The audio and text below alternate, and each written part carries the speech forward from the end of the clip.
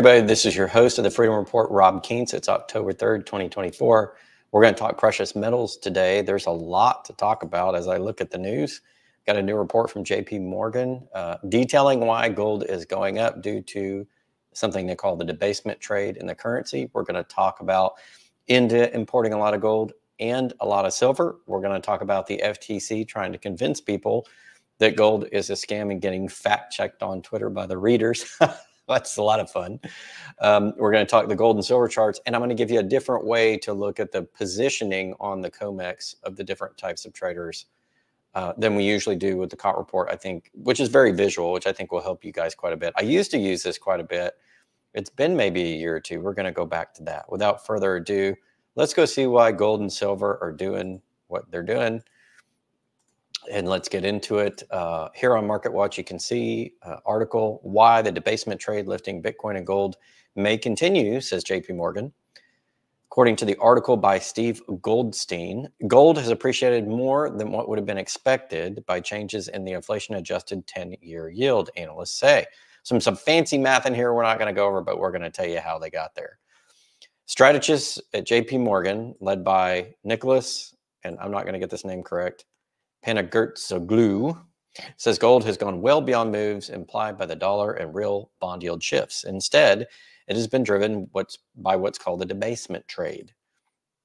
What is that, do you ask? Well, they're calling it this because, quote, the debasement trade is a term that reflects a combination of gold demand factors, which in our client conversations range from structurally higher geopolitical uncertainty since 2022 to persistent high uncertainty about the longer-term inflation backdrop, to concerns about debt debasement due to persistently high government deficits across major economies, to waning confidence in fiat currencies in certain emerging markets, and to a broader diversification away from the dollar, the strategists say. In other words, the financial system's in trouble, and what do people go to? They go to gold. That's all it says. They give you a bunch of reasons.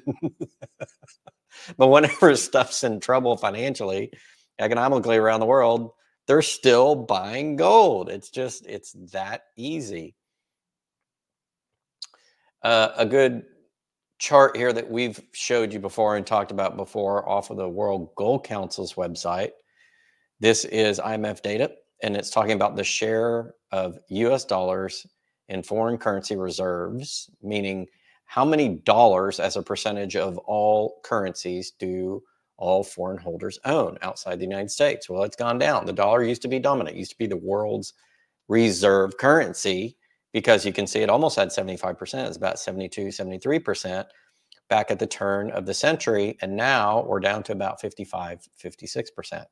So that's about a 20% decline in total currencies held around the world of dollars. Is it still the world reserve currency? Well, it's over 50%. You could say it's the predominant currency. Is it still the world's official currency in trading? Pretty soon it won't be. In fact, according to a World Gold Council study, I think back in mid last year, they said in the next 3 to 4 years, we'll be under 50%, somewhere between 40 and 44. So the dollar's no longer really the world reserve currency, and sometime next year or early the year thereafter, it will officially not be, just in terms of the math, in terms of how much it's holding. People are dumping dollars. Remember what I said last week in our gold and silver video about how China is now using its dollar reserves and treasuries to finance its own economy. They're dumping, in other words. So the dumping has sped up. Some other data here that we don't care, but we're going to look at this paragraph right here. It says the JP Morgan team also looked at speculative demand from institutional investors by examining U.S. Commodity Futures Trading Commission data. They find a bullish impulse in gold and Bitcoin futures, but not in Ethereum. To us, this suggests that speculative institutional investors, such as hedge funds, might see gold and Bitcoin as similar assets as beneficiary. The debasement trade may have legs, they say, boosted by rising geopolitical tensions in the U.S. election. And there we go. So JP Morgan thinks that gold is bullish because stuff's a little crazy. And if you watch our Tuesday video, and I talked about chaos theory and I said all the things going on, the world's extremely complex and things don't move up and down in a straight line. And a lot of things can happen at one time. So there's a lot of negativity going on all at once. And the world from economic perspective, geopolitical perspective, so on and so forth. And what do people do? They go to gold. That's just another confirming article by JP Morgan. I thought you guys would want to see it. Here is information from the Economic Times on the India time about India's gold imports. They soared to 10.1 billion. It's triple, and this is in August, triple the previous month. And I'll show you a chart here in a minute when we get to the World Gold Council's website. But in other words, India tripled its gold imports in August from the previous month. That would be July.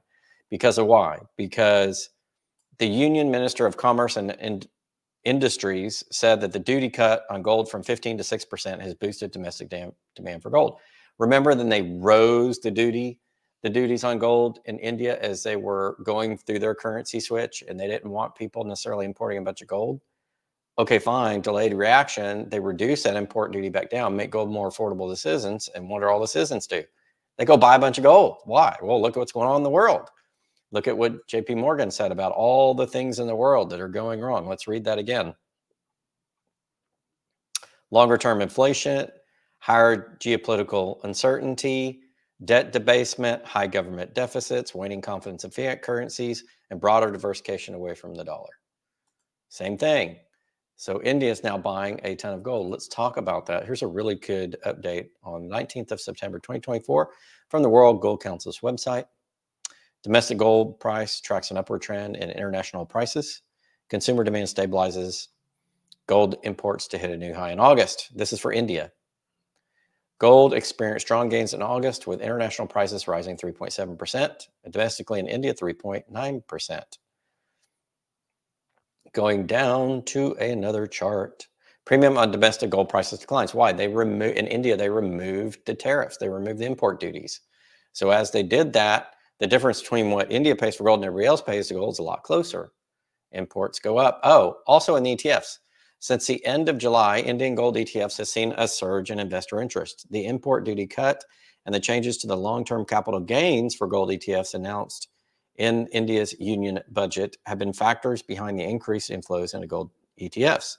So they cut capital gains tax on gold gains, and they lowered duties, which allow more gold to come into the country at an affordable price. In other words, if they had never made those changes a few years ago, gold would have been flowing into India. Now this is just pent-up demand. According to the Association of Mutual Funds, AMFI, in India, August saw record gross fund inflows of US $238 million, significantly higher than the average monthly gross inflow. And here's a chart. Here's August. It's really, really high. The net inflows have been positive since 2023, but they're really spiking, as you can tell in this chart. And the RBI, the Reserve Bank of India, their central bank's holdings have continued to go as well. They've been buying a bunch since 2021, according to this chart. There you go. All right, on to silver. As my friend Tavi Costa notes, India imports of silver are at record levels. Look at this little highlighted section here. Silver imports at record levels. Now, it could come down a little bit as they import more gold, because you got to think about there's a set amount of dollars, a finite amount of dollars, and if they are importing much gold, you would think that some of the silver imports would slow down, although they haven't yet. So India is importing record amounts of precious metals. What do they know that we don't know? All right, here's the funny part about the FTC. Here's a snapshot of the FTC on a Twitter post saying, anyone who tells you to withdraw money and buy gold bars to protect it is a scammer. Learn more. Did someone tell you to buy gold bars and protect your money? It's a scam. Well, the readers fact-checked that and said, well, the US dollar has declined about 50% against gold over the past decade. It's an ad hominem fallacy to label someone a scammer for communicating this fact. So a little bit government propaganda on social media. Oh, and you got to love it. If the dollar depreciates 50% to gold in 10 years, yeah, it's not a scam. So good try, FTC. All right, going on to the gold chart. I've showed this before. We still have broken out in that top bracket. If you look at a technical chart, gold's on a run, but 50-year breakout. It's slowed just a bit recently. You can see a little bit of a turn down since we reported on the breakout, but it's still going up. And it's going up not in a straight line, but it's had a really strong run. Now, usually after strong runs like this, you'll get a pullback. So it wouldn't surprise me if there's a little bit of pullback coming, especially when you see the amount of open interest on the derivative markets on COMEX. And I'll explain that here in a minute. When it gets so high one direction or the other, usually there's some sort of pullback or correction. So it wouldn't surprise me to see a gold correction coming, but a small one. It's not going to stop the overall trend that we've had in gold dating back all this time. If you look at it, basically since they allowed gold to trade freely against the dollar, it's gone up. And there was a dip from 2011 to about 2016 when it started going back up. But it completed that cup and handle, and boom, once it completed that cup and handle, like I said, for like 2 years, I documented the cup and handle. I said, here's the cup, here's the handle, bullish formation, bam, breakout. Were we right on that one? We happen to be right on that one. Okay, now I'm going to show you bar chart. Instead of showing the COT report and that messy table that tells about, you know, who's trading on the COMEX and who's going long gold, who's going short gold, who's going long silver, who's going short silver. We're going to do it in graphical format. So as we come down here, you can see different colors. I'm going to do this bottom one. And when I click on this word down here, it's going to break out what the colors mean.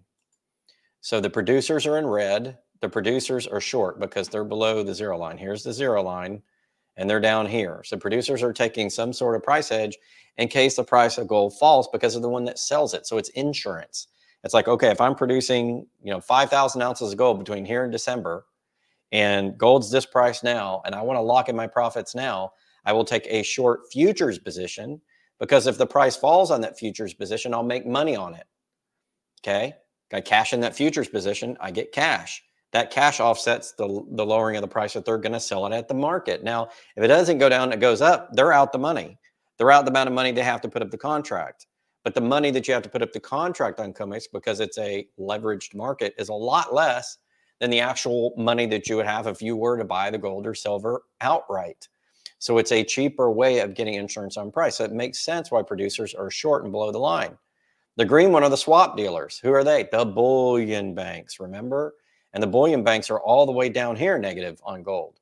They've increased their position. And if you look, it's widened over time. So since about February 24, beginning of the year, we really started having more and more bullishness in the gold market. But also look at this widening.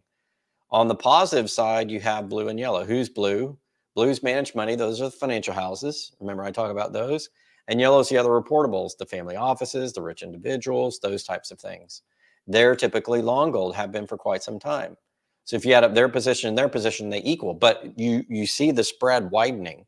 In other words, there's more interest since February of this year in the gold trade. More contracts, more people taking a position long or short.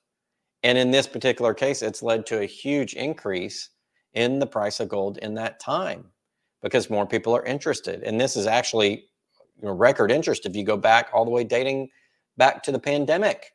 There's more interest in gold now than there was when stuff was hitting the fan back then. And we had the, quote unquote health scare, the shutdowns and, the people fighting over toilet paper. We've actually got more interest on the market than back then. What does that tell you? It tells you people see the train coming. They see the economic problems. What economic problems? The one JP Morgan just told us about. Higher geopolitical uncertainty, persistent longer-term inflation, concerns about debt debasement from all these countries, putting out more debt, trying to keep their economies from crashing, high government deficits of major economies, waning confidence in fiat currencies. That would be the dollar, the yen, yuan, the pound, the euro, and a broader diversification away from the dollar. That's why more people are buying gold and silver in the derivative market. That's what also happens to be why the price is going up.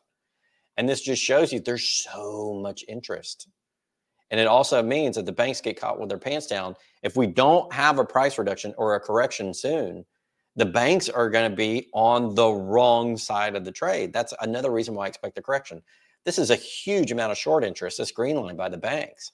At some point, they're looking at the gold price going up. They're like, we got to bring this thing down, because if we don't bring it down, we're going to be a creek without a paddle, because they're going to lose money in each of those contracts. And even though you don't have to pay for all the gold to get a contract position, there are so many contracts. It's still a ton of money, and they're at risk.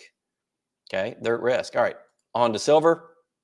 Silver is in its third tranche or third trading level. It is broken up. We see silver started to break out around February, same time. When did gold break out? February. Open interest rose in February. Same thing in silver, February 1st.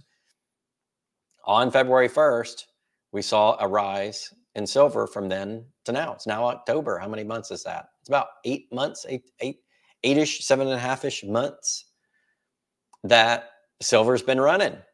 And it broke out of this middle trading range and went to this one. Now it broke out, came back down. It broke out, topped in May, came back down through July, about, a month and a half, and then boom, it shot back up. And this time, and when you see that, when you see it bumping up against a line, like it's bumping up against a resistance line, this is a trading line, and comes back down and goes back up and stays, it means this is no longer a resistance line. This is a support line, technically speaking. It means that it's not likely to fall below. Now, it could, but it has a higher chance of, even if it falls below, coming right back and keep going. Remember, things don't go in straight lines. Remember chaos theory. But when things go up, they can go up and down, but as long as they have that trend, then you're in what they call bull market. It's a confirming signal. It's going to keep going. So that's what's going on in silver. Now, silver hasn't gotten all the way to the top here where we say it's got a 50-year breakout like gold does. Gold has a 50-year breakout. It's in this top trading range. It's broken through the previous top, and it kept running. Silver hasn't broken through its previous top of 50 bucks. It's got to go all the way up here. Here's 50 bucks. Once it gets into 50 territory and goes up and stays, then silver's going to run, baby, run to new all-time highs and probably stay that way for a while. Well, what about silver trading? Do we have more trade in silver right now? Well, we have increased silver trade since, guess when? February, same time as gold, but it's not like an all-time open interest. You can see there was a lot of open interest back here in February 2022 after the pandemic, right? Let's go back on a longer-term chart. It was more in 20 during the pandemic. It was more in 2016 when you had that nice little bump in precious metals prices. So it's all the way down here. So 2016, 2020, 2022, there was more overall open interest. How am I telling that?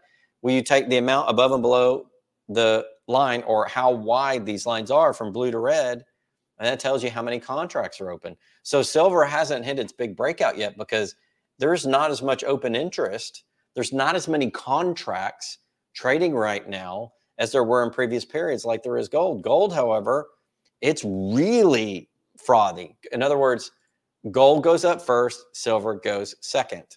But we see that India's buying tons of silver. There's inflows into silver ETFs across the world. So silver's starting to get interesting. It's just running behind gold. But if you want to go and look, let's go back to a shorter term chart, 3-year. And we want to look at who's trading what. The producers are red. They're short. The swap dealers are green. They're short. The green is speculative interest because the swap dealers, the banks. The red are mostly miners and producers to downside risk. The blue is managed money, the financial houses, and the yellow are the wealthy individuals and family offices. Same setup as gold, not as much of a breakout in open interest. Okay, what does that mean? When we don't have quite as much a breakout in open interest, or the total amount of people trading on the market, open interest. We're interested, we put a contract out that's called open interest, okay? Has widened in gold at the same time it had a 50-year breakout, which says, run, baby, run. This is going to run. It's going to keep going. And I do expect at some point, however, a pullback, a little bit of a contraction. The bullion banks don't want to lose money on all those shorts, neither necessarily do the producers. There's probably going to be a little downside pressure on gold at some point this year. But it doesn't look like it's going to stay down for long, if it does at all.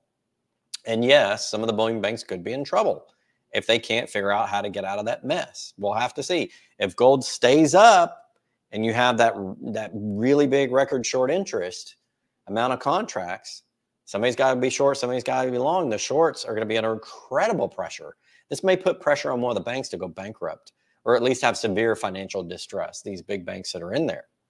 It's just the big banks. It's the Bank of America, HSBC, Citibank, JP Morgan, I believe are the big four, and then some others in there. So those banks could experience a lot of problems in their commodity trading book and the amount of money that they make in commodities on their balance sheet, on their corporate balance sheet. And if they lose enough, it could cause them to have severe financial distress across all their operations.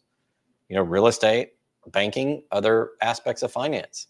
This could drag one of the banks down if the gold keeps running. And if you add silver on top because it started to run, then all of a sudden these commodities trading desks at the banks are like, oh boy, what do we do now? We went short. We were expecting to pull back and make our money like we do. You know, rinse and repeat, if you will. You go short, price goes long, then it comes short, you make your money. You put in more shorts, price goes long, then it goes short, you make your money. The banks have been doing that for forever.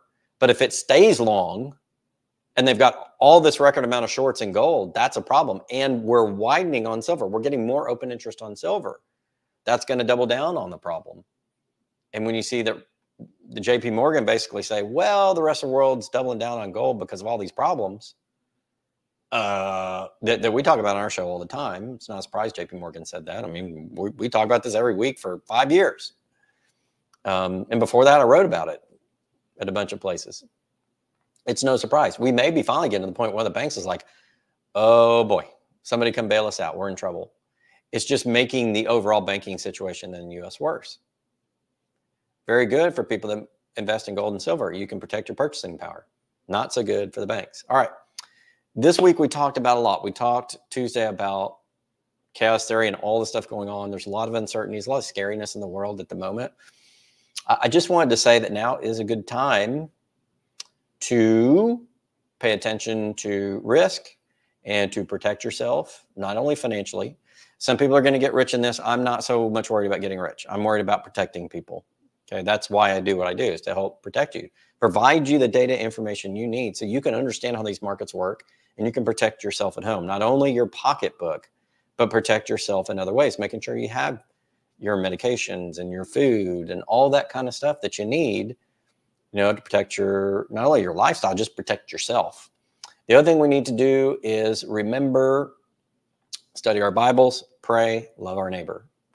When we get into tough times, religion plays a major role. Praying helps us offload the stress, and loving our neighbor helps us all stay close as a community so we don't unravel. Remember talking about culture and all the cultural problems we have to stay close as a community. You have to love each other. There's a lot of, there's just a lot of, let's say, anger. And the only way through it is love. And the only way through it is to do the right things. So, you know, I implore you to do all the right things that you need to do. I love you guys. God bless all of you. Appreciate it. That's going to be my last video for the week. This is Gold and Silver Report at the Freedom Report. You guys have a great weekend, and we'll see you next week.